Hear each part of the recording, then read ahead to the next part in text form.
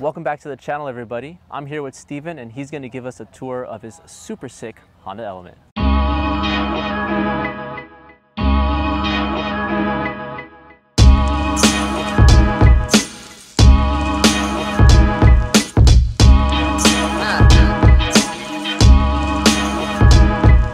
The original design plan for this was to have a camper build that we could sleep in, that you can collapse fully behind the rear seats. It kind of consists mainly of this wood box here. So it's 25 inches deep, so it goes right up to the back seats where the back seats would normally be. Right now the back seats aren't in, but you can still put them in there if you want to. And then there's three main compartments. So the first one, we have a propane tank, a 1 gallon propane tank that fits perfectly in here. So there's 12 inches of clearance here. And then in the center we have a 12-volt fridge that holds probably 4 or 5 days worth of food for 2 people. And that runs to the 12-volt outlet in the back here. And then in the third compartment we have our drawer compartment. It's not completely full right now, but this allows us to cook off of the tailgate, and then you have just extra storage space for spices or utensils. And then this little Stanley kit is a really nice addition. It's a little kit that has a pot, a frying pan, 4 bowls, 4 plates, and 4 utensils in there, and a spatula, and it's all nice and self-contained.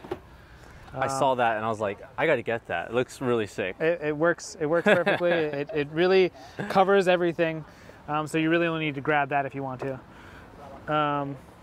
And then this is a 4-inch mattress on top. It's cut down from an IKEA mattress. And then I sewed custom covers for them. And it splits in a pretty specific way. Once you push the front seats up, you can get an extra 6 inches of space. So that gives us the extra space that we need to sleep comfortably in here. And you do a little bit of reorganizing of the cushions, and you get that extra space added in. If you want to come around to the side, I can show you the inside. Are those automatic locks, dude? They are. Oh my God. Keyless entry. So this is the front side of the platform.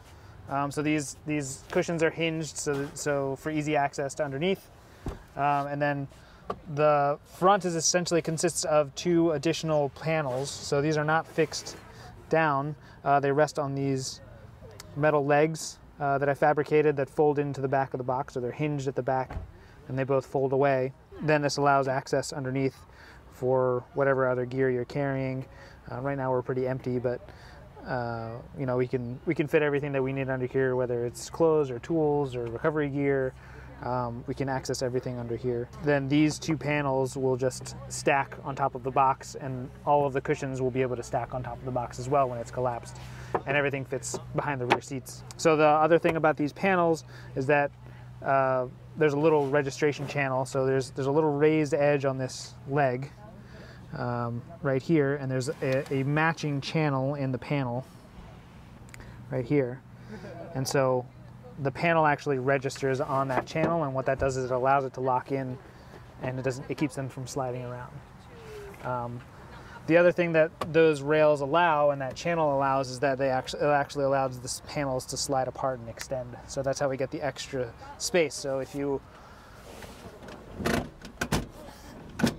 move the seats all the way forwards, this is not quite all the way forwards, but it'll illustrate the idea. You can actually slide these panels forward, and that gives you the extra space, and you can just space them out, and you'll get a little bit of space in between the panels. But when the mattress is on, you don't really feel that. A lot of slat beds work that way, so I figured that 2-inch gap was pretty acceptable. There's no center support, but with this being 3/4 inch plywood and the fact that, you know, it's only 2 of us and we're not too heavy, we haven't had any issues with any panel breakage or anything like that.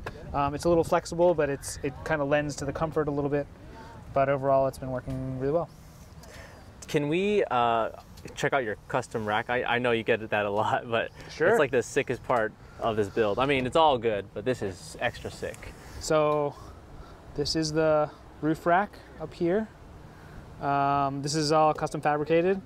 The design was based heavily off of Gobi's Stealth rack, but I made some modifications that I wanted on my end. The main thing is I wanted to be able to walk up here and store things. We carry our full-size spare up here, extra fuel. Sometimes we carry the tire chains up here, firewood, etc. But you can get up here and walk around all you want. That's about it. There's a removable panel in the back over the sunroof. And I modified Gobi's design so I could have a totally flat loading area. I didn't want to have anything sticking up to make sure that we could utilize the space as much as possible. And that's about it. What are you most proud of your build? Oh man, this roof rack is probably the thing that took me the longest. It took a lot of time and effort to really get it to look the way that I wanted it to and follow the roof line the way that I wanted it to.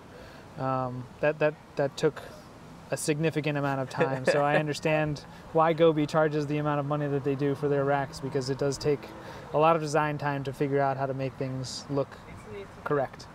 So that's probably what I'm most proud of. And do you have any future plans for the build? Yeah, so the camper system overall is pretty solid. There's some modifications that I would like to do on a future iteration, so I'll probably be building it from scratch again. It doesn't really make sense to build off of this one based on the stuff that I want to do to it. The next major thing is the head unit. I've been having some problems with the knobs now, so this is the original head unit, but I'm going to put in something that will be a little bit more accessible. So I'm going to put an Android head unit, so I'll be able to run GPS off of it and have maps and charge the phone off of it. It'll have Bluetooth as well. I'll be able to do calling, etc. Because right now, because I don't have an auxiliary jack on my phone anymore, I have to make the choice of charging or using an auxiliary jack. But I'm also going to probably do a wireless charging integration in the center cubby eventually. I know some other Element people have done it, so I'll probably do the same thing so I can be as wireless as possible in the cockpit. How can we find you? An Instagram account. It's called silverline.e. So silver.line.e, and that's where you can find us. And we post pictures of our travels and places that we go. So if you want to follow, that'd be great. And I also have a YouTube channel under the same name, or Silverline Element. And if you want to follow there as well, I'll be posting videos in the future. You definitely subscribe to that channel. I'll leave the link down below in the description, guys.